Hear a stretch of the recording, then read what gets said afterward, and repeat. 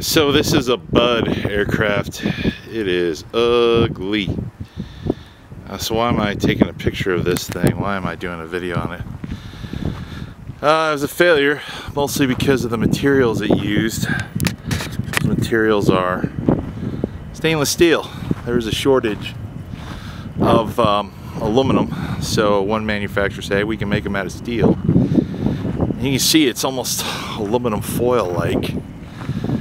But the military said, yeah, let's not do this anymore. This is too expensive. These things have limited range and they just eat too much gas. But the military would, look at that.